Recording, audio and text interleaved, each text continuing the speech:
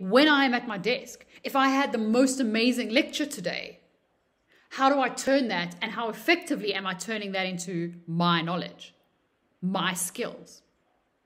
And maybe you didn't have an amazing lecture today. How do you bridge that gap? It's unlikely that every lecture you have, every topic you have, you're going to have amazing content that just, that you understand first time, every time.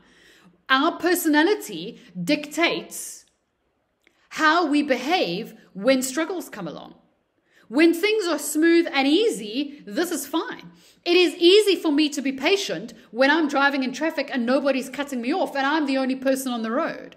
It is a lot more difficult to be patient when there's a lot of traffic on the road, I'm late for something, and somebody cuts me off. Am I still patient? It's a little more difficult to be patient. Now I need to start thinking about tools to develop patience, to manage my patience, to manage the way I behave so that I can stop screaming at people and raising my blood pressure and feeling all frustrated. It is easy to be who we want to be when things are going smoothly. But when you start struggling with your studying, your personality, and those skills, and who you are naturally inclined to will dictate how you behave. Some people, when they hit a struggle, will disengage and go, I don't want to. I don't have the mental energy to do it. I don't want to. I want to stick with what I know.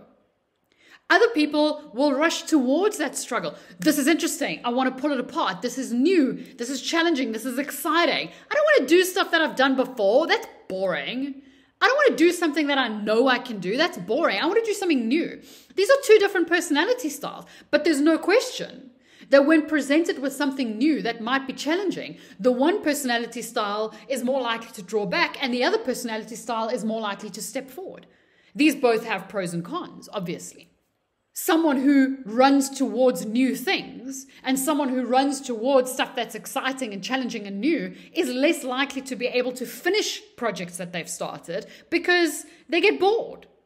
Whereas someone who prefers staying with what they know, who doesn't really like new challenges, they're more likely to specialize, to get really good at what they do because they're happy to do it again and again and hone those skills and master those skills. And they're more likely to finish jobs because once they've mastered something and once they know what's going on, they're still happy to keep going. So there's pros and cons to every personality type. The starting point is to be aware of them. Who am I? How do I behave?